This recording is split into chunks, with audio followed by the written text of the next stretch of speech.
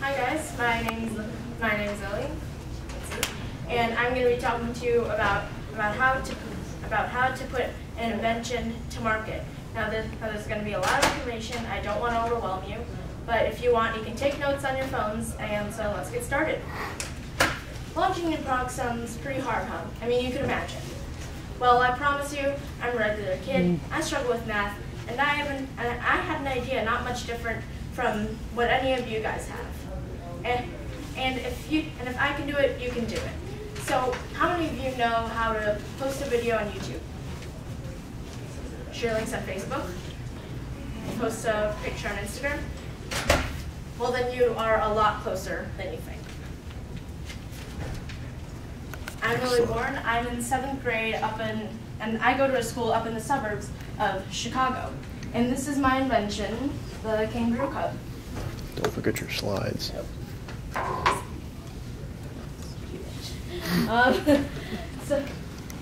And originally this cup was for my grandfather because he has Parkinson's disease and he spills a lot. And so 2 years ago I founded a manager with, trust me, a lot of help, and I took this product to market. Today I spend most of my time on design work and inventing and doing sales and marketing and all that kind of stuff. But please do not ask me questions about taxes or accounting. I'm still learning that with claps in between.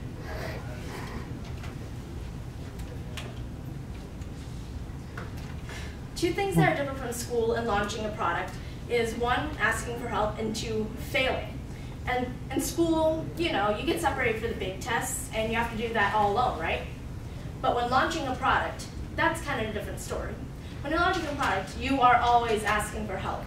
And I think I'm just going to go this far and say, I think asking for help when launching a product is one of the most important things you can do.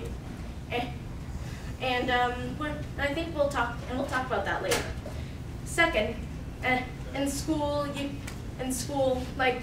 just expected to get an A that first time, right? You're supposed maybe some of your parents are strict on grades, like maybe like a passing grade. But when launching a product, your prototypes like this one leaks. So, but I mean, when launching a product, most of your prototypes will not work, okay?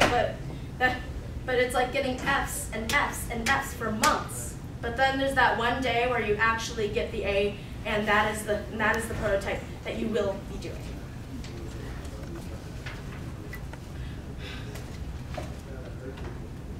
The process is observe, brainstorm, prototype, experiment, iterate, launch, production, and observe all over again.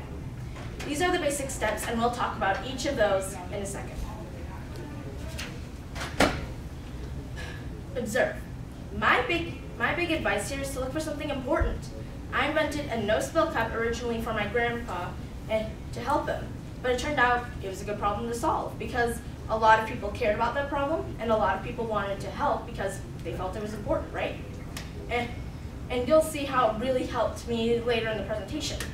But it might be more fun, like you can imagine, say, come up with like a new fashion app, or like a messaging app, or really anything that might be fun to a teenager.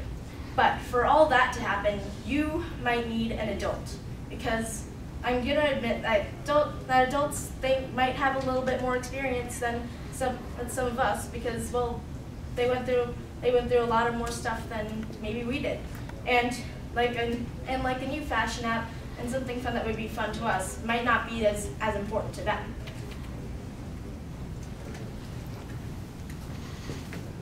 You're behind a slide. One more.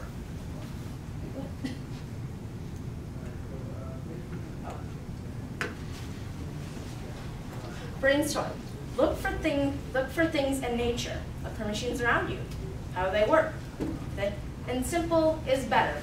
You see, it might be more fun to come up with like this complicated thing that you feel like will be awesome and you might be able to do, but it's probably a little bit more complicated. Like, say, Siri comes out of the iPhone to make you an ice cream pie, you see? You can imagine that that would be harder.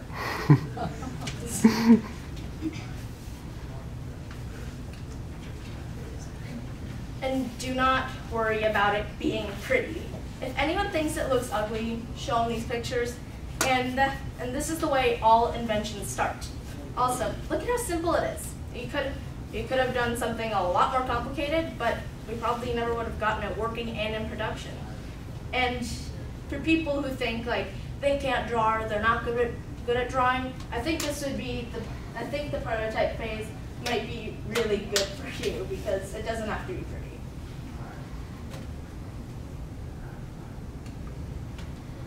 There is no need to get a fancy start. Wire, clay, cardboard, they are all your friends. And they're fast, cheap, and easy, and that is the key. Modifying existing products too will help, also known as innovate. And look at how silly it looks. I used a cup from my grandma's cupboard to make this, and most people aren't used to seeing prototypes because they think that a prototype will look like something that you might buy out of like Target, Walmart, or Best Buy, but that is not the way it works. It takes a long time for it to get to function right, then you make it look pretty, but that's generally the last step in the process.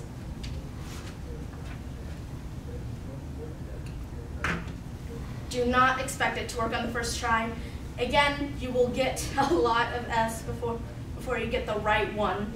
And also get people to help you from around you, such as like a friend, your mom or dad, a sibling, a cousin, an aunt, and uncle. I think you get what I'm saying.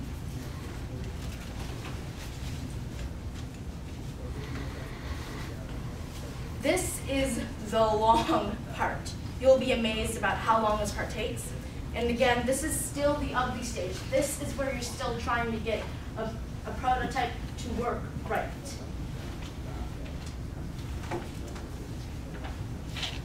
And look at all those. We spent months working on those, and this is just a handful of them. Trust me, there are so many more. And as you can see, they are all still pretty ugly. That one leaked, and we use these for testing to see how easy they would spill or how comfortable they were. The story short, it took a long time. Now it's time to sell.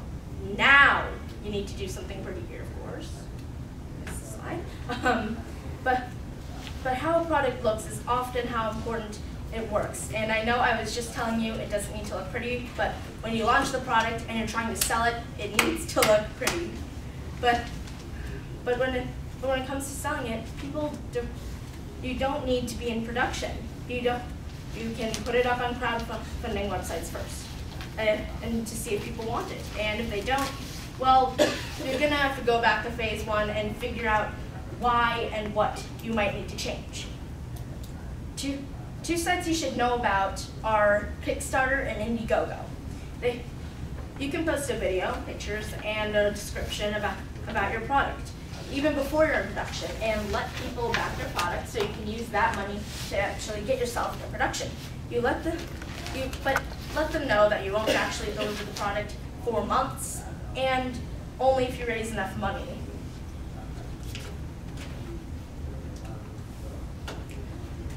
Here's our Kickstarter page. It was a result of a lot of work. We spent months putting together the video and the graphics and all that kind of stuff in that area. And we sold 10,000 cups and raised over $62,000. How did we succeed? Well, look at our Facebook share symbol. Over 3,000 people shared. Again, this is why this is why the story makes it more personal. The personal is so important. People share things that they care about, and that's important to your success. And of course, a lot of press help. Subject of getting press is a whole new subject itself, but then again, the point here is to talk about. But again, the point here is what. The point here is why it's important to think about the story from the start. The story helps people and reporters understand what you're doing, and the story makes it very personal. It gets people to care not only about your product but about you. And reporters are seeing new products every day, and trust me, they are very, very, very cool. And you need your story for your product to stand out over all the rest.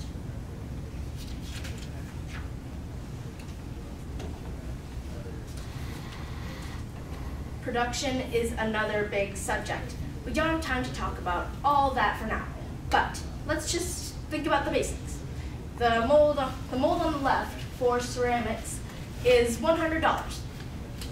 But injected molded plastics on the right is over $10,000. Big difference, huh? The great news is, again, you don't need to figure all this out today. But you really should understand the basics. And of course, the internet is a friend here. I know schools consider it cheating, but you can just learn the basics by Googling it. And everyone asks, why did we use ceramics first? And this is the reason. We needed something simple and cheap to get in production.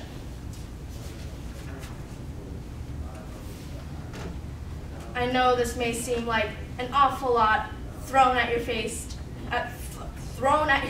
and it's easy to get overwhelmed, but please know, this is not just me doing this. There are other kids around the world who are doing products just as great, and you're probably already good storytellers on Instagram, Twitter, etc. But just take it one step at a time. That's the way all of us do it. But don't ask if you can do all of it at once. Just ask if you can do this. Pretty simple, huh? And then ask if you can do this. And then that's when you'll learn along the way.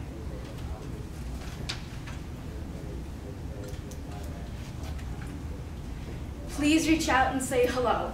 We're going to answer questions, but remember, I'm 12 years old. Don't exactly have all the answers to the meaning of life, but the stuff I know best is really in the product design and marketing and press and all that stuff. As I said earlier, not really the best at the numbers or the business kind of things in that area. So, questions?